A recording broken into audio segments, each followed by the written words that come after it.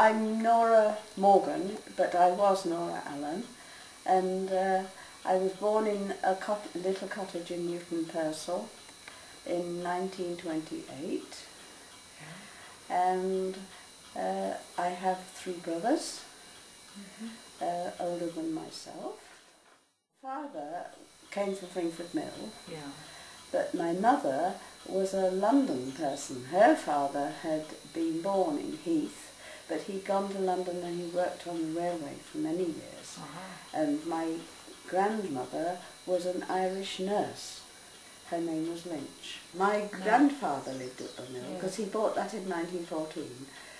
And there were about 10 acres with it then. There was a field which was almost 7 and about 3 at the back and the orchard. And he used to keep cattle and pigs, but he also used to rent property from one of the farmers in the village here, and he used to do ploughing and planting so that he could grind for his own animals, you see. He used to do grinding for almost all the farmers around here. They all knew Tommy Allen. What they actually did was to shut the top sluice down, bring all the water down here, then when it was sufficiently deep, they would open up the sluice and put a board across. There were 2 posts here, and they put a big board there. And then they filled all of this part with water from the mill. And when it was very deep, they could pop the sheep over the top, and it was so deep that they didn't break their legs, you see, when they dropped them in. And they used to get them to go under with posts. They had long sticks, because I can remember Mum saying she did it with somebody from one of the nearby farms. Push them in. And they used to get the sheep underneath there and get them to run up the slope on the other side and put them into other pens. They were just sheep washing. They weren't dipping. It wasn't a poison, it was just a wash. My grandfather bought the cottage at the end of the row in Fringford. And I can remember him coming in and sitting in the chair, and he says, "I bought that house," because we knew it was for sale. And so Mum said, "Yes, Dad." And then I don't know what the discussions were that went on, but he offered it first to Mrs. Golder, who was the eldest sister, and she didn't want it. So Mum said she would come to Fringford and live in it, so we transported to Fringford. And I remember going to school on the Monday. On the Monday I went to school for the first time, and on the Tuesday the teacher was filling in the forms. So she said, "Where did I come from and when was my birthday?" And I said, "Oh, today." So it was the 16th of February, which we moved. That was when I was 9. When I was older, I decided I wanted to be a teacher. So I hadn't been to the grammar school because, of course, in those days it was a question of how many of you were going, and if there was a lot of boys taking it, then not many boys got in because they had a balance of boys and girls. And if there was a whole lot of girls going, then the boys would all get in and only some of the girls. And so I didn't go to the grammar school, but when I was 14 I decided I was going to teach, and with there were 2 other girls at the same time.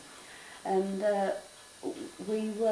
the head teacher at that time had been a London head, and he came here during the war, and he said, "Oh well, I'll teach you how to be a teacher," you see, to each of us.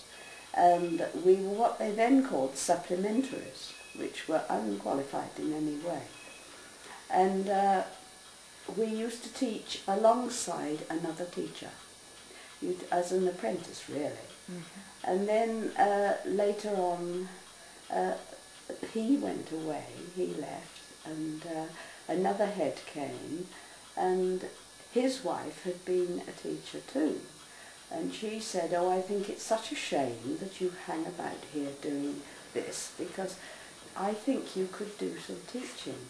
So she wrote to the person at the principal of one of the colleges in London, who had been her lecturer in biology when she had been in college herself.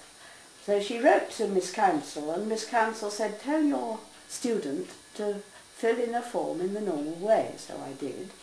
And then they sent, at that time I was teaching at Stoke Line, and they said she has to take these examinations. So I took 2 papers, sitting in the classroom on my own, and the other teacher took all the children. And then that was sent away, so I was sent for an interview. And I went to London for an interview, and then at the end of the interview, the principal said, you'll have to take 2 more papers. So I took 2 more papers that afternoon, and on the strength of those 4 papers, I was accepted as a student in college. And everything was the same as everybody else then, and so I just took the exams at the end and everything, and that was where I qualified. My grandfather used to plant the fields. He would harvest it. He used to do all the harvesting things himself. He'd get the casual labour to help him, but I mean, he didn't employ anybody as such except for my father.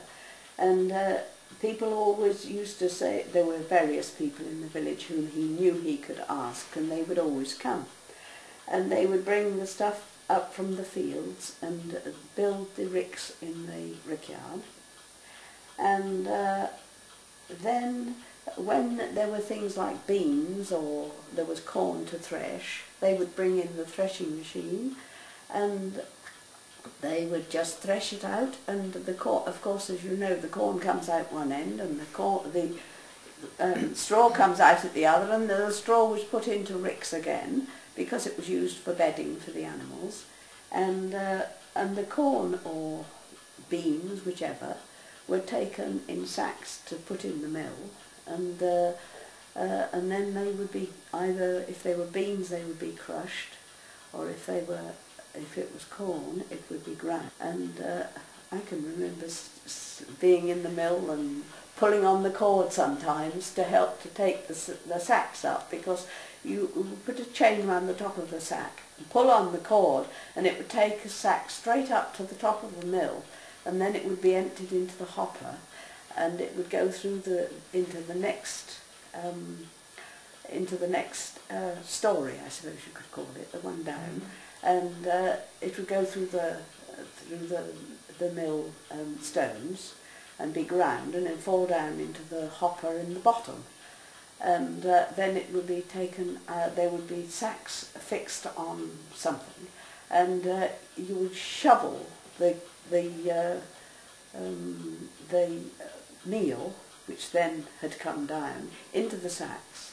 And if it was grandfather's, it would put in one place. If it was Mr. Somebody's, it would be put in another. And if it was belonging to such and such up the road, it would went somewhere else. And then they would come and collect their grinding after so many days, you see. But of course, grinding only took place in the earlier part of the year, because that was what the corn was threshed in sort of October-ish. And then people from then until about March would send their stuff to be threshed, and then my father would leave the mill, and he was paid a retainer of 30 shillings a week for the summertime, and then when he came back again in September, October to take the threshing machine out again, he would then be paid £3 a week, which was quite a lot in those days, if you think. But my grandfather only charged the same amount when he retired in 1946 for the crushing or the grinding that he charged when he went there in 1914. He never ever charged more. I've seen the booklets, books that he put them all down in, so I do know that's true. It was threepence a quarter, I think, that they used to charge for crushing, and 6pence for grinding. I think that's what it was.